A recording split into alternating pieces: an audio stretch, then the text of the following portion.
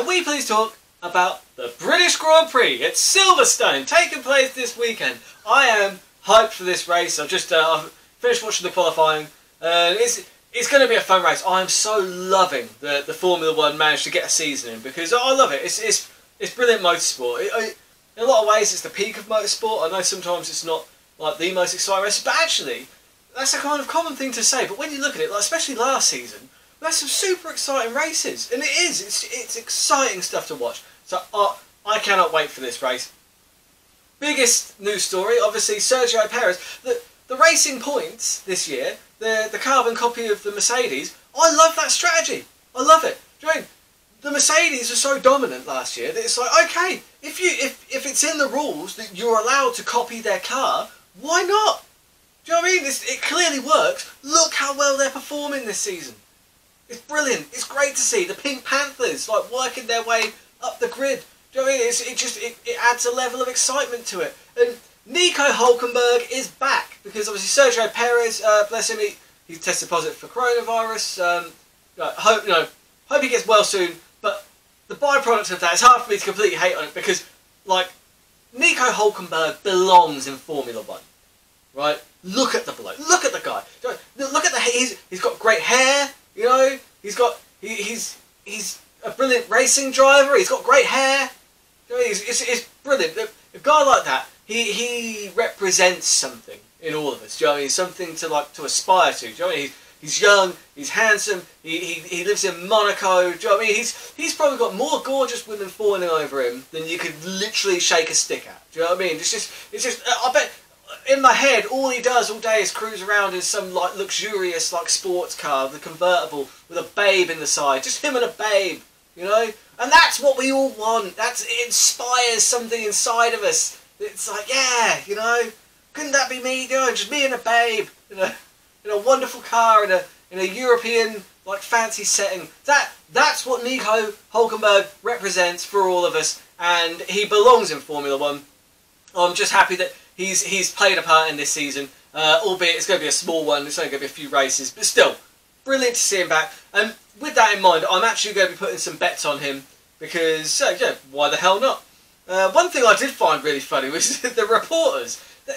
God damn it, they try and get the racing drivers into trouble, don't they? They're always goading them with, like, questions. Like, literally, like, the reporters basically, you know, just speaking to Magnussen after qualifying, because obviously they didn't get out of Q3, Q1 rather, so, like, she's talking to him, she's like, and the questions are more or less like,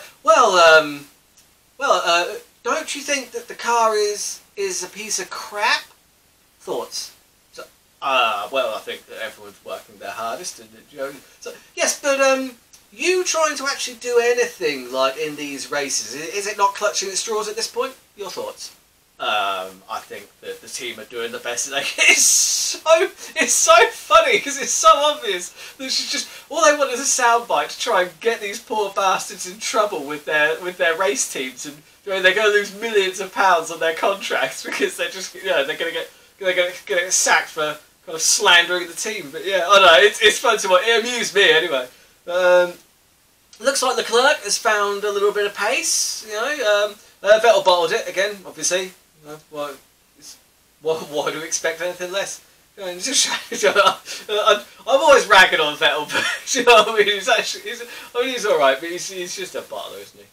Never mind. But yeah, Leclerc, it looks like Ferrari need to be fast, man. Like, am I the only one that's really disappointed that Ferrari they've shit the bed, quite honestly. Like, they can't even, it's not even a question. Like, they're probably not going to get a podium every week now. It's not like after, like, usually Ferrari had a really good chance, and now they're just, yeah, they're nowhere near. They need to do something next year. It's a travesty to watch that beautiful red machine go around in, like, you know, between positions 6 and 10. It's not right. It's not right. They need to do something about that. But Leclerc, he's qualified 4th, so he's on the 2nd row. Yeah, that's not bad. Yeah, that's going to be interesting, especially with Verstappen sharing that 2nd row with him. That's going to be a hell of a start. Those two love to fight each other.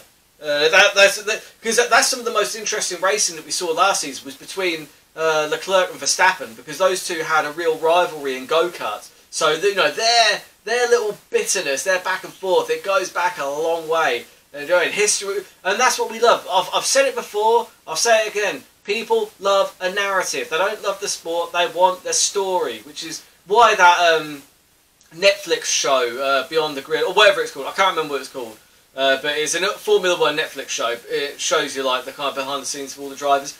Absolutely fantastic, which is why it's so heartbreaking to see Alexander Albon struggling so much. See that flawless segue there? Flawless segue into Alexander Albon's abysmal performance in qualifying. Yeah, he's just he's not having the best of times with that car. I don't know what's wrong with it, but the thing is, Verstappen seems to have these issues controlling it as well, which is why one of my terrible bets on the Formula 1 this week is I don't think that both of the Red Bulls are going to get to the end of the race.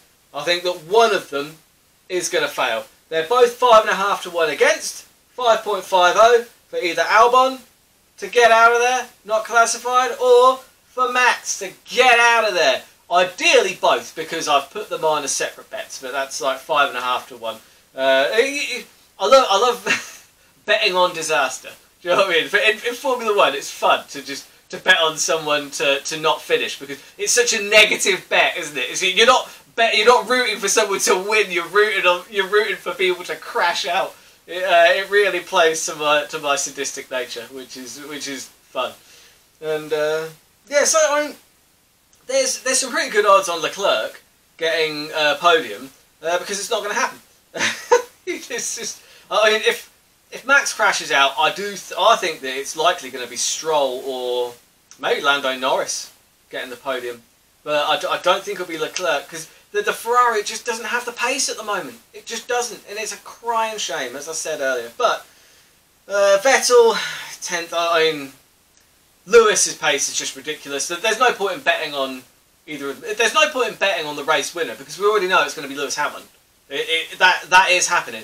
And you know what? I admire the dominance, but I am looking forward to the regulation change. And I think they've pushed it back to 2022 now, so that maybe some of the other teams can catch up. But yeah, just seeing the change in pace of Racing Point, the Pink Panthers, and and McLaren, they're doing very well this year. Carlos Sainz might be a cheeky one to maybe get into the top 3 if certain.